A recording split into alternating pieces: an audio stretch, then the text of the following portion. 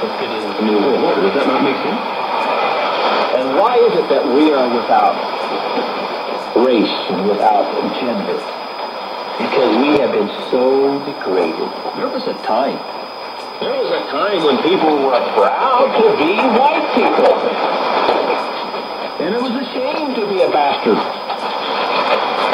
Today, it's the other way around. There was a time when men were proud to be men.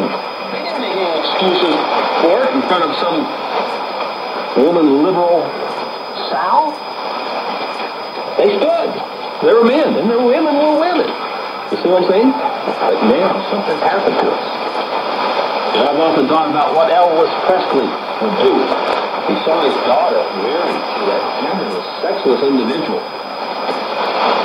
Heard a guy singing a song imitating Elvis Presley. Return the gender, sex unknown. Remember the song? Return the sender? And he was singing the song, Return the gender, sex unknown, if he saw his son on it.